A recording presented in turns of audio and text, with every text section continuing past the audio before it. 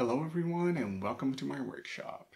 Today we're going to be taking a look at the Pi 5 running Ubuntu 23.10.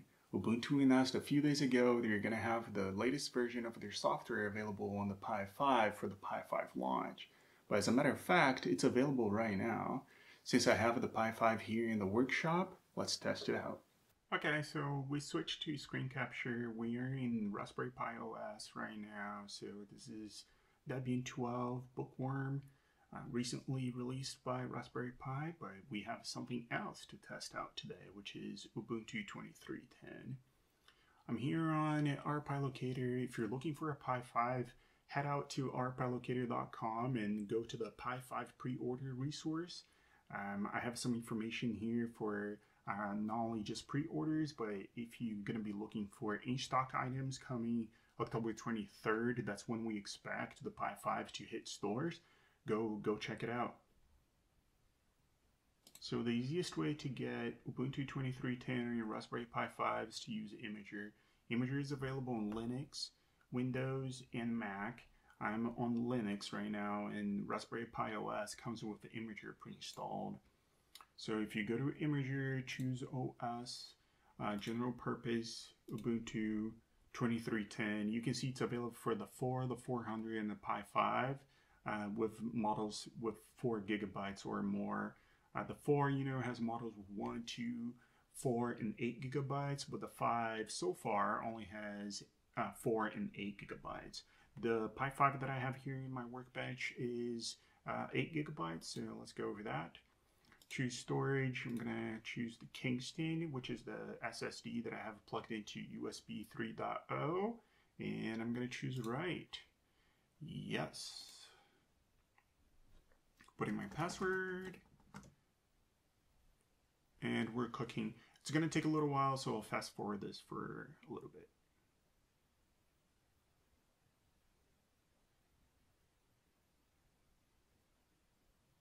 Okay, it's verifying now, so last step, we should be good to go pretty soon.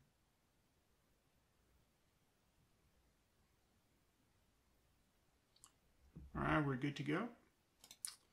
Let's shut this down, and next time we load it, it's going to be running Ubuntu 23.10.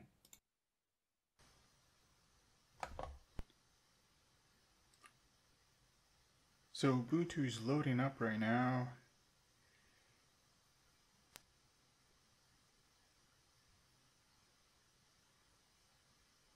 This is the first time running Ubuntu. I just flashed it to my SSD, so it's going to have me go through the setup steps, the initial steps. Have to enter your account, password, and all that. The usual Ubuntu setup. So English, I usually use US, International with dead keys, this one. One thing that I've noticing is that the fan on the active cooler on the Raspberry Pi is full blast right now, so we'll see once we finish the setup if it's still going to be going full blast. But it doesn't look like it's being PWM'd right now. It's just 100%. Alright, my Wi-Fi password.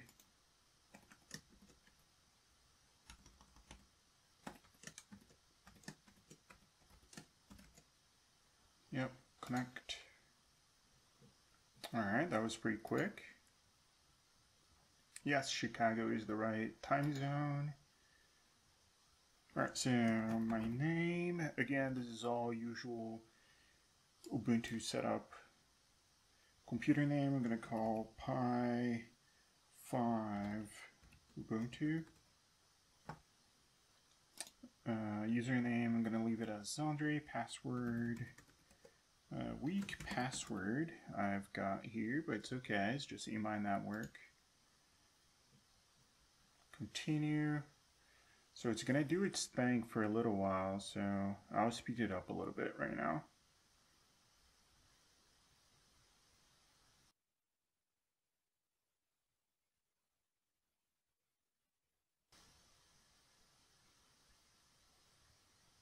Alright, and we're in. Well, not yet. Enter my password.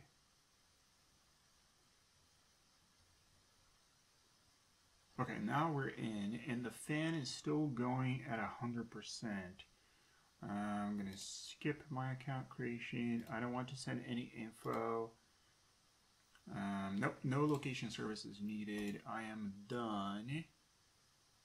Alright, I'm gonna have to reboot in a second just to see if the fan does something different, but yeah, it's still going at 100%. I mean, this would be super annoying sitting on your desk. Other than that, it seems really responsive. I mean, if you use Raspberry Pi OS, you know that it's really good right now, especially with Bookworm, but this is so much better. Just initial impressions. I haven't used it very long, but it seems super snappy. Let's open Firefox. Looks like that's the default web browser here. Yeah, definitely loading a little faster than Raspberry Pi OS. One thing that I'm going to check out is installing KiCad. I always have a KiCad installed on my Raspberry Pi since this is the computer that I would use here on my workbench. And I believe they have a specific install step for Ubuntu. Yes, correct. And this is great because it's on 7.0.8, so it's the stable release. This is the newest version of KiCad. Debian, the packages are not really updated very often. What I mean by that is that the new versions, of course, the security updates and critical updates are all updated, but a new version of a software is not updated once Debian version is released. Sometimes you can get it through backports, but anyway, it's another video for that. And for Ubuntu, I have the latest package right here. Let's try installing that.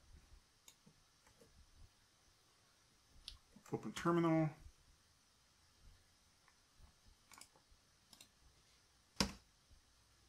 Password. Yep, I want to do that.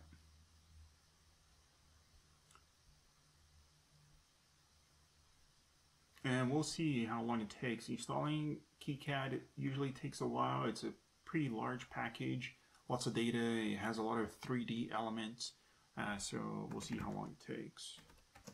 So let's do an update. And sudo install KiCad. Yes.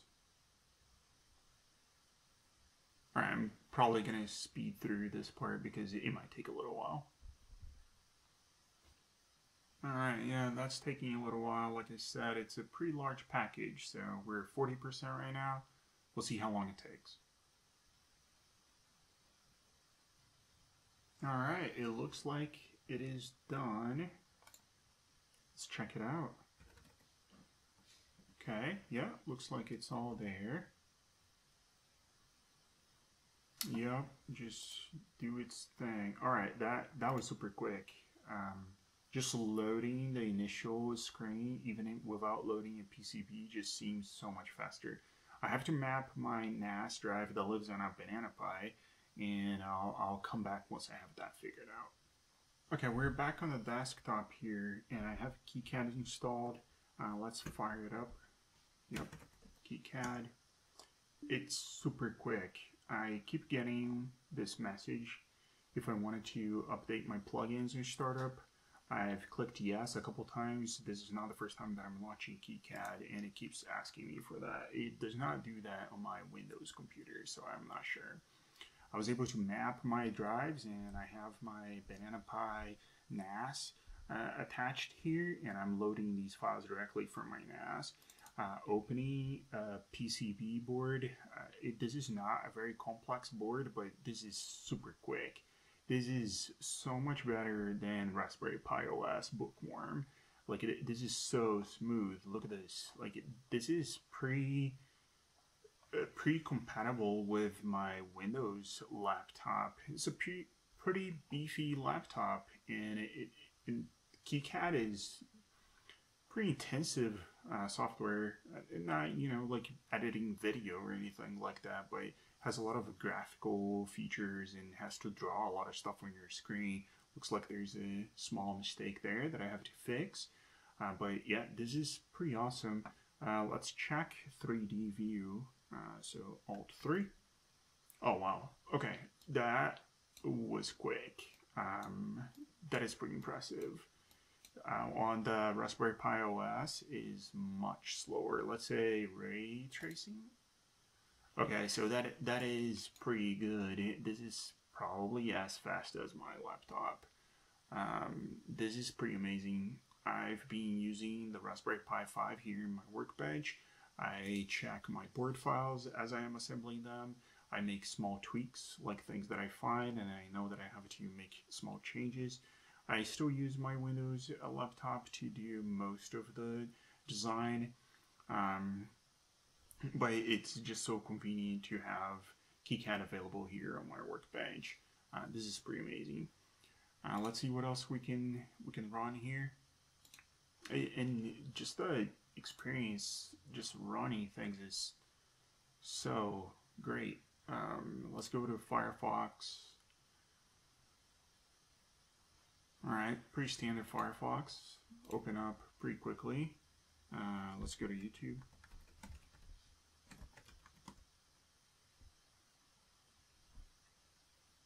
Took a second to load. Definitely not a desktop experience when you're using YouTube. YouTube is pretty heavy website, has a lot of JavaScript running in the background, a lot of things loading, a lot of images.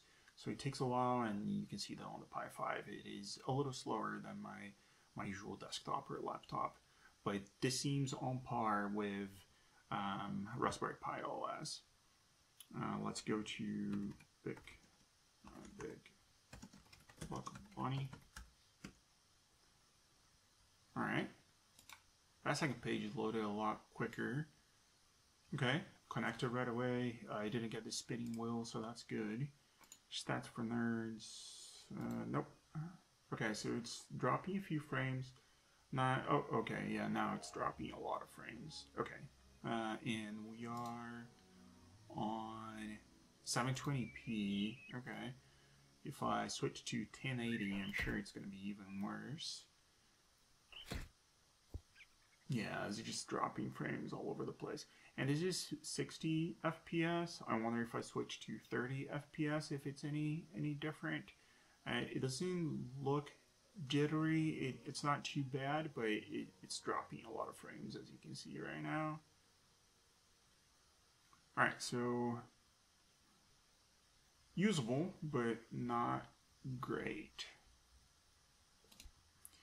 And Ubuntu comes with their user stuff. They have LibreOffice, Writer. I think they have the whole suite. So LibreOffice, yeah, they have the whole suite installed, which is pretty nice. And it just how responsive the search is. It's pretty crazy. Just typing, and I have not seen a desktop experience this good on a Raspberry Pi before. Of course, this is the Raspberry Pi 5, so it's a lot faster than anything that has existed before, but it's pretty impressive. The fan is still bugging me. It's still blowing at 100%. I've tried rebooting. It doesn't look like it makes a difference. I don't think that they have implemented PWMing the fan on Ubuntu. I am actually about to disconnect the wires from the active cooler fan because it's so loud, and I'm sure you guys are hearing it through the microphone right now. It's pretty annoying. So that would be the only downside from using Ubuntu on your Pi 5. Alright, let's see how LibreOffice, how responsive it is. Okay, that was pretty speedy. Let's see, Calc, so that's their version of Excel. Wow, okay, that was fast. That is pretty impressive. And the desktop optimization is pretty cool. Wow, yeah. Let's go to the App Center.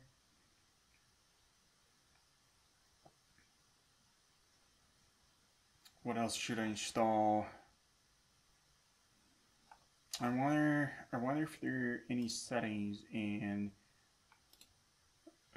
for Raspberry Pi specific settings.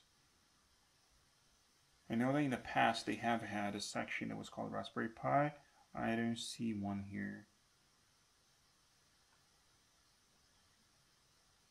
Okay. Alright, so that is it for this one. Pretty impressive user experience on Ubuntu 23.10. I have to say, I'm impressed. I think that's it for this one. I will talk to you guys later.